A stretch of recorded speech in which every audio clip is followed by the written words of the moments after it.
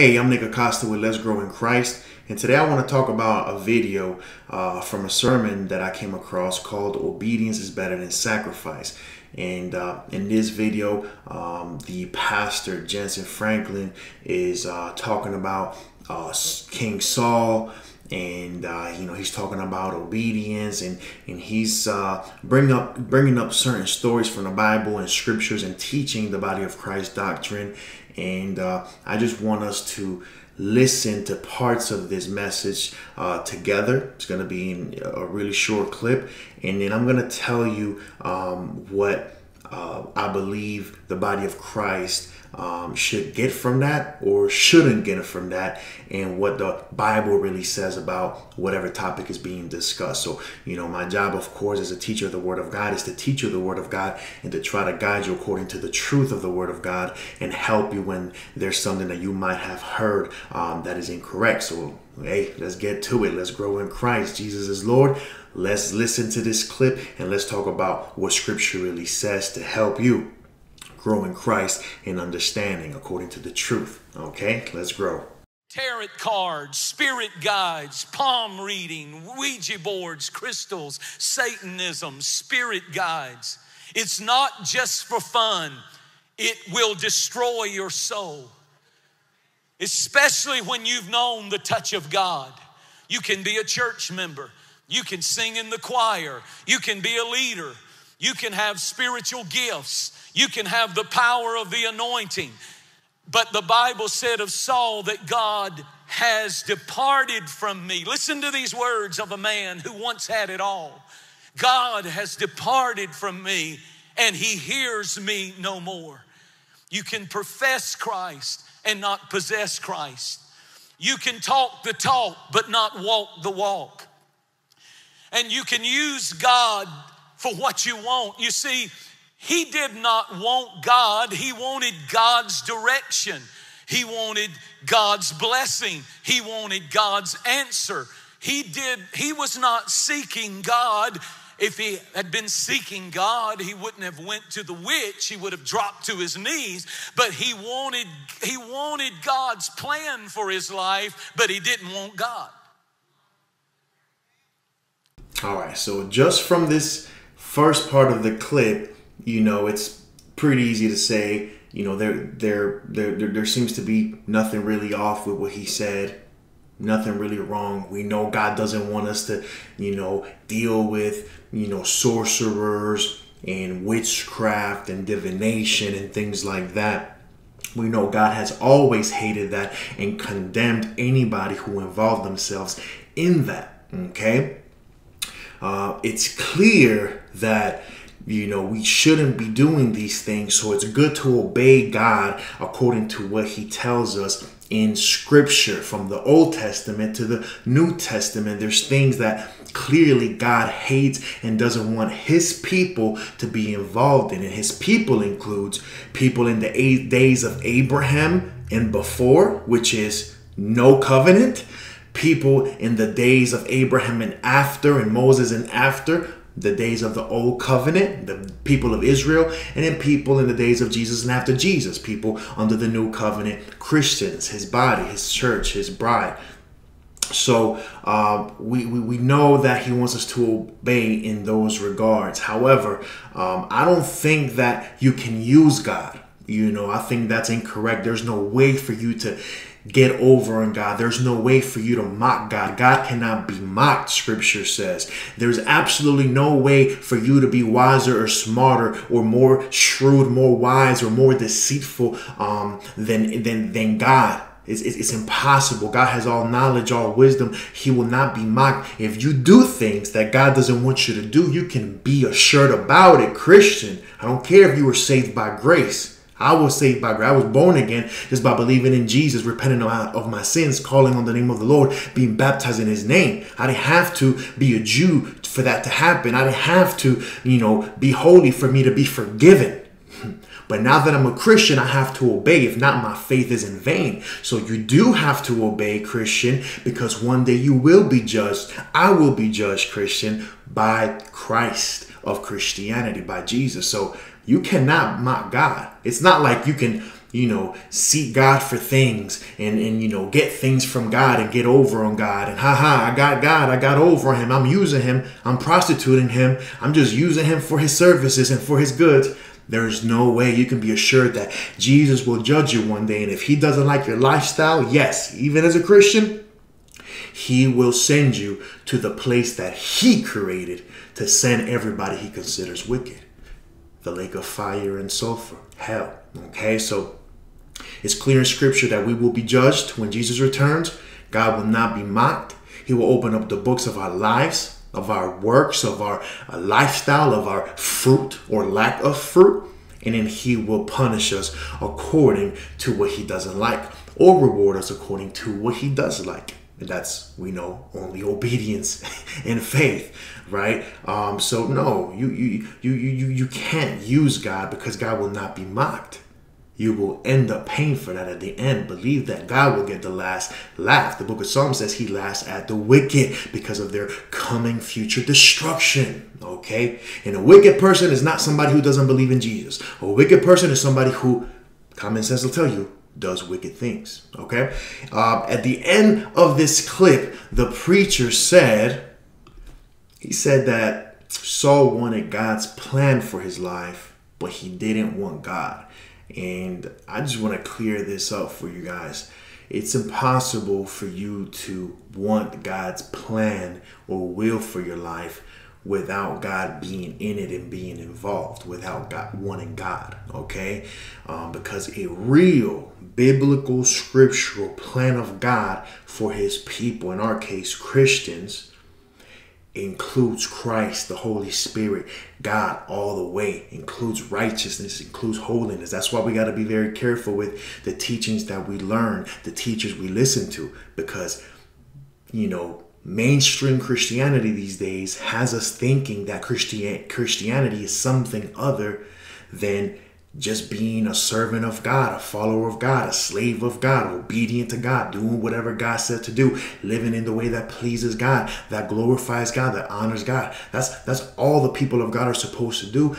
We're supposed to do people who do what God said to do, who live lives that God commanded for us to live. That's Old Covenant and New Covenant. That's being followers of Moses, and that's being followers of Christ today. So it's impossible for you to want God's plan without God, unless you think God's plan for you is to be a famous, good football player. That has nothing to do with Christianity. I'm just going, knock that off of your hopes and your plans and your thought of purpose. No, unless you think God's plan for you is to be wealthy and a famous preacher who has, these nice cars and houses and gets a divorce and marries his assistant and marries another woman and does this and flies around the world and has private jets. Unless that's what you think God's plan is, then of course you really don't need God for that, because people without the Holy Spirit, people that are not in covenant with God, have that. Unrighteous people have that. Pablo Escobar used to have that. Unbelievers have that. Atheists have that. You don't need God for the riches or the things of this world. That's why Jesus taught the opposite. Jesus said, lay up for yourselves treasures in heaven, not on earth. Live to seek the kingdom of God. Live seeking righteousness, trying to be righteous so that you enter the kingdom of God. That's real Christianity. You thinking you're in the plan of God just because you got some money, just because you got a spouse and you got kids and you got a career? You're wrong. Being in the plan and the will of God is living for God and living in a way that is obedient to what God said to do with your life. Okay, so I want to clear that up. Let's think biblical Christianity, not mainstream mega church American Christianity. Okay? God has departed from me, and he heareth me no more. I serve myself. I do my own thing. He knew he had lost something. He had a form of godliness, but he denied the power. Spiritual idolatry is the most offensive sin to God. Repeated disobedience. Saul refused to learn the lesson that he had been taught by the prophet Samuel, obedience is better than sacrifice. Obedience. He doesn't want a 21-day fast. He just wants you to obey him. He doesn't want you to do some big grand thing to make up for all the bad stuff you've done. He'd rather you just obey him. Obedience is better than sacrifice.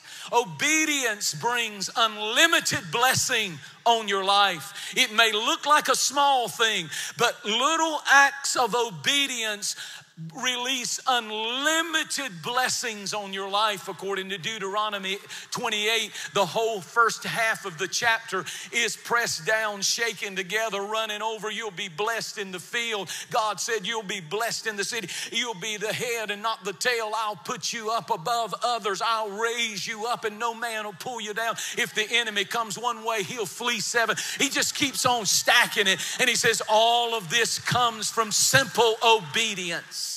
All right, so definitely some things to clear up after this clip. God doesn't want any disobedience. God doesn't want us to disobey in any way, okay? We know that God hates false gods, idols.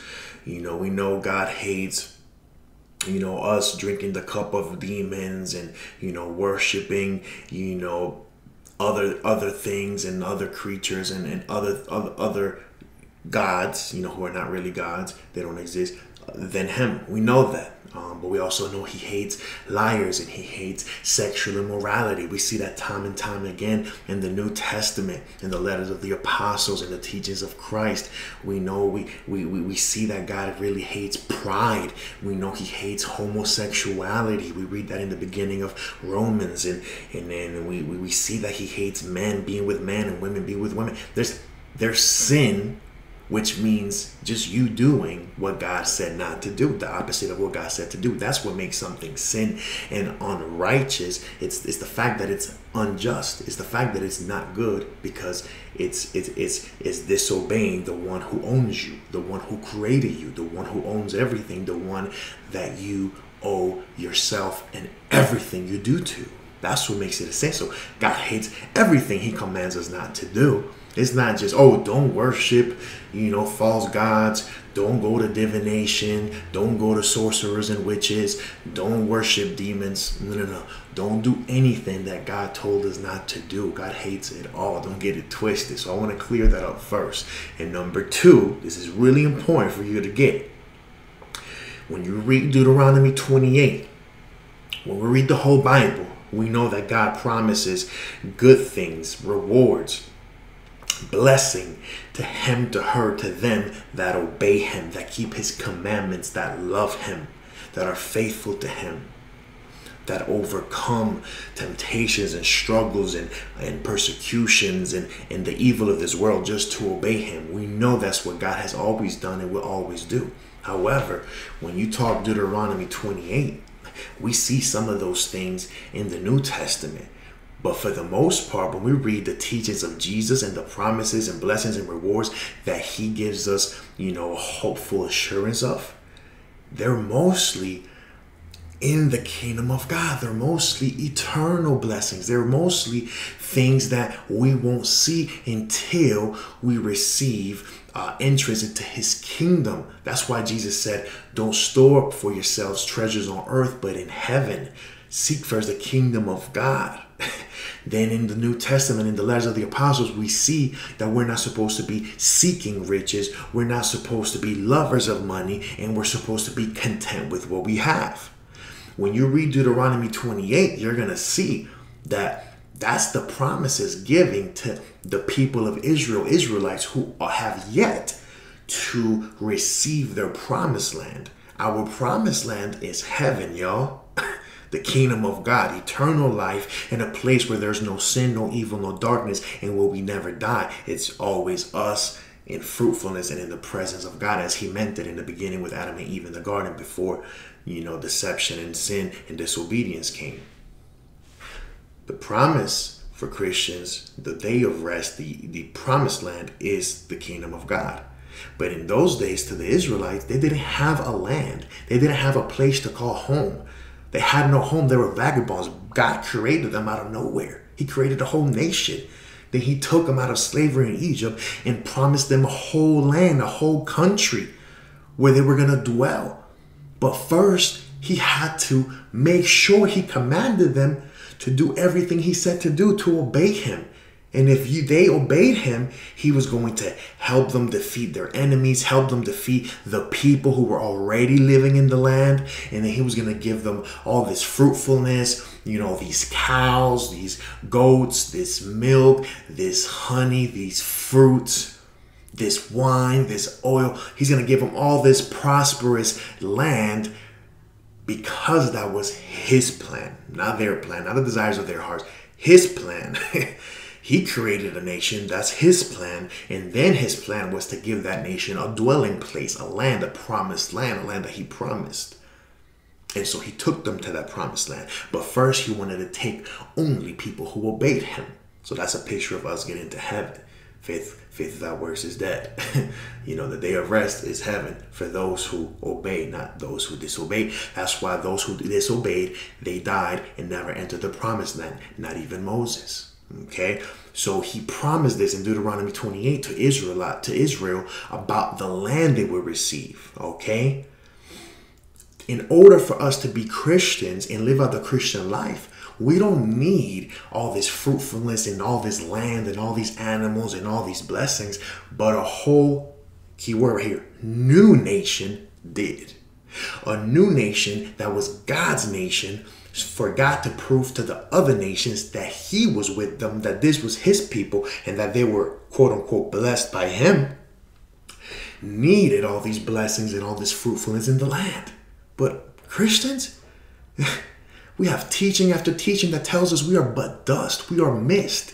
We're gonna fade away like the grass of the ground does, like the flower of the field does. Our promised land is in heaven, spiritual, eternal, not natural, earthly. So we have to go back to the original teachings of Christianity. That is, if you're a real Christian. I'm talking to Christians here, okay? So when he's talking Deuteronomy 28 and all these blessings, and God's going to give you that if you obey, God's going to give you that if you obey, and then he mixed New Testament scriptures in there, running over and pressed down and shaking.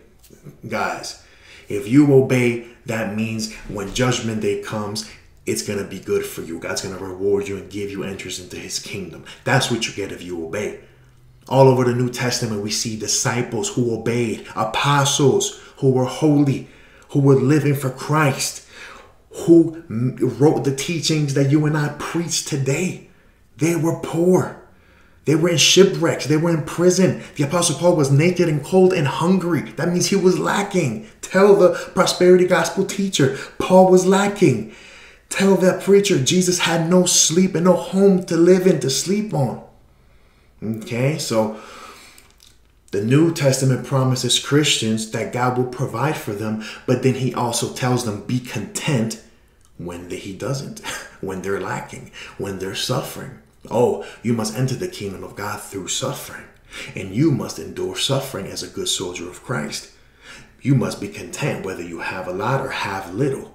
Just like Paul was, Philippians chapter 4. Are these scriptures coming to mind now? Because this is the word of God. This is true Christianity. So I'm trying to help you here. Let's grow in truth. So, what he said about pressed down and shaken up in Deuteronomy 28, guys, this makes a whole lot more sense when you're talking our promise is the kingdom of God. And when you're talking Deuteronomy 28, that's to a whole new nation that needed a place, that needed a land, and that needed to stand out. Okay, in the New Testament, we're told, be rich in good works. Be rich in the fruits of the Spirit and righteousness. That's two different things, okay? In fact, Jesus says, the love of money,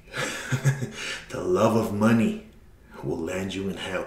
You being a servant of money of the world makes you by default not a servant of God, but an enemy. You will land in hell. So don't believe preaching like this and preachers like this. In Jesus' name. But then the story shifts in Deuteronomy 28, and the last half of the chapter is 68 mind-twisting judgments that come to those who disobey. When God moves out, Satan moves in. When Saul walked into that witch's cave, demons began to torment his mind from that day forward. It was the last night of his life, and he was so tormented that he fell in fear. The power of Satan broke him emotionally, broke him spiritually, broke him mentally, and they're doing it in this generation today. Darkness filled the mind of this man with psychotic rage, and he felt himself in a position that he didn't know what to do. From being a strong, powerful leader, once anointed and blessed of God, to crawling on his belly in the cave of a witch. What happened? What happened that made the angels sob in heaven? What happened that caused the scripture to say how the mighty have fallen when he died? He prayed and got no response. God has departed and he hears me no more. I want to say to someone who's listening to me preach, you have a choice that you have to make. Any choice that is other than absolute surrender to Jesus Christ is a disaster. We've got to tell a new generation, you can't have a little Jesus and a little everything else and call it your faith and your religion. God will not play that game with anybody. He's jealous. Choose this day who you will serve. Choose this day life or death. Choose this day blessing or cursings. Choose this day light or darkness. If the cross is your choice, Jesus Christ is your choice, there's no demon that can stop you. There's no darkness that can stop you. There's nothing in your past that can stop you from serving and loving Jesus and having a beautiful, blessed life and life more abundantly. There is no demonic power that's authorized to defeat you if you will give yourself to Jesus. Okay, so that's the last clip that I'm going to share. And this is the last piece that I share from my perspective, according to what I heard in the video and what I know in scripture, the words of the Lord. Something you've got to understand, this preacher's so right. You know, we have to choose God. We have to choose Jesus. We have to choose light. We have to be on God's side. And we can't be like Saul, you know, the mighty who have fallen, the people who served God but then ended up being punished, ended up, being removed from position. First thing I want to clarify is when, when we see people get punished, or when we see repercussions and scriptures of repercussions, scriptures of punishments, disciplines, bad things, or what, in Deuteronomy is called curses. Jentezen Franklin called it curses. We have to understand that those come from the one who punishes. Who punishes? When you go to a school, who's the one that gives the detention? Is it like the bad student? Is it like an evil teacher somewhere? Who gives detention? The teacher who gave the rules to abide by. And if you don't follow the rules the teacher gave, the teacher himself will give detention. Who suspends a student or expels a student? Is it the evil principal from another school? Or is it the same principal who gave the rules to the students, for the students to follow? When you go to a household, who's the one who punishes the children? Who beats the children? Who puts the children on timeout? Who takes away the toys from the children? Who gives the children, lectures and teachings about what they're supposed to do and not supposed to do? Who punishes? Who disciplines the children? Is it an evil brother? Is it an evil aunt that comes from, the back of the house? No, it's the parent, the same parent who gave the rules and the instructions to the children for the children to follow. So when you're talking about curses, when you're talking about, demonic powers and witches and spirits getting you if you disobey God, or if you do what you're not supposed to do, because when God leaves, Satan comes in. No. When we disobey what God said, God punishes, God disciplines, God brings and sends his wrath, his fury, his anger. Okay, and when you look at scripture, we see that God is the one who blesses because he has the power to bless, and God is also the one who curses because he has the power to curse. It's not the devil. Now, do evil people ever get used as pawns for God to do something good or something bad to his people? Yes, we know Pharaoh was used by God. Okay. Does the devil ever get used by God to do something to one of his people? Yes. The main stories we see this is the book of Job. Job wasn't touched, harmed by the devil because the devil wanted to, or because Job did something wrong, because God left Job so Satan came in. No. Not because Job did witchcraft and went to a divinator and sorcerer, and no. God allowed Job to go through that for a purpose, for a reason. Okay? So when you talk about suffering and what Jesus went through, what Paul went through, what Peter went through, what the apostles in the New Testament went through, what Stephen went through, you have to relate it to God being in that some way, somehow. But especially, when he wants to punish and send a repercussion due to disobedience. We know that God, says that sufferings and hardships and trials and tribulations will build our character and build our faith and will build, our hope and patience and perseverance and our love and affection, and all these things is going to build up a Christ-like character in us. So God does want us to go through things, and God does want us to, prove our faith in him and strengthen ourselves by enduring hard times, righteously, staying faithful to him. But we see in scripture that God also disciplines his children, and he disciplines those he loves. Okay? God is involved in blessing and in cursing. And in cursing as much as blessing. Where do we see in scripture that a witch was cursing, or the devil was cursing, or a demon was cursing? We don't. It was God cursing, God sending a punishment. That's what a curse is, a punishment from God. Even when we talk about generational curses, it's God sending a punishment on the lineage of somebody who disobeyed him. God, that's how mad God was. Okay? Now, we also see that God will send good things, blessings as well.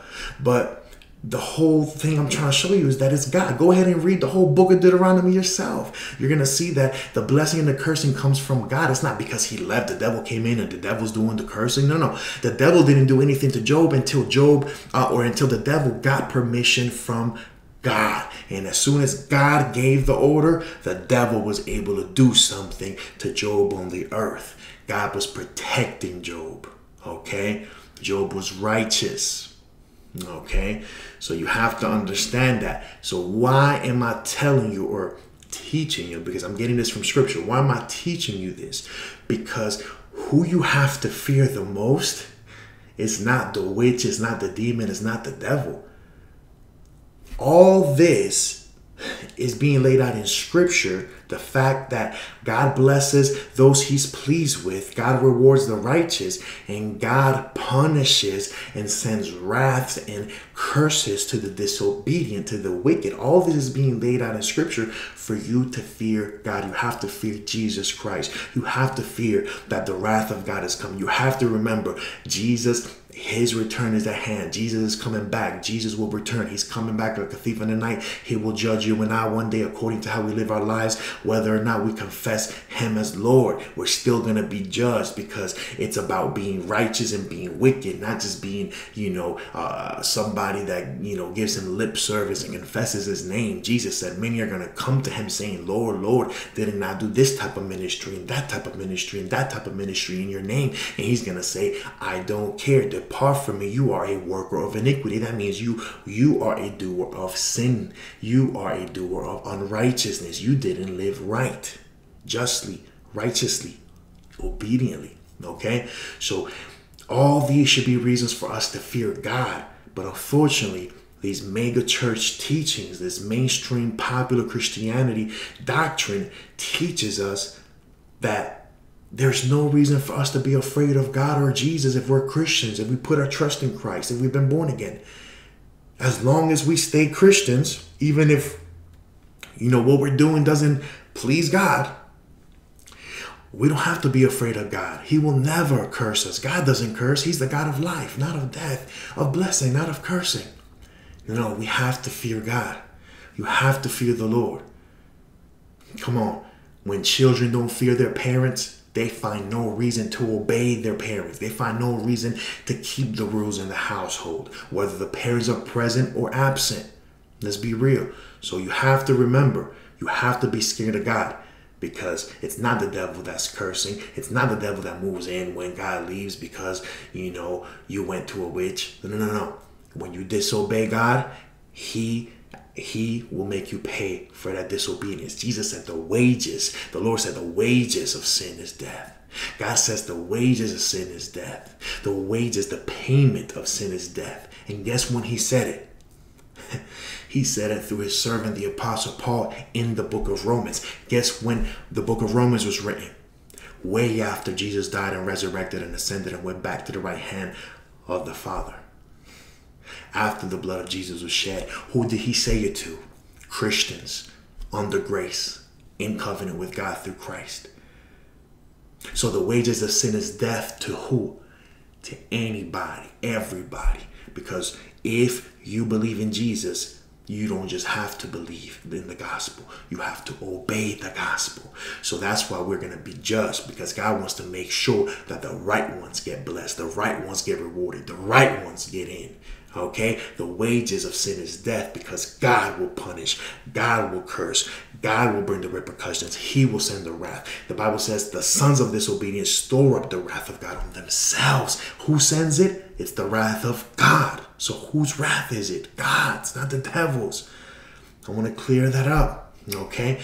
I hope that this helped you, that this taught you the words of the Lord. And if you like this video, hit like for me. It's going to help this channel, help more people grow in Christ.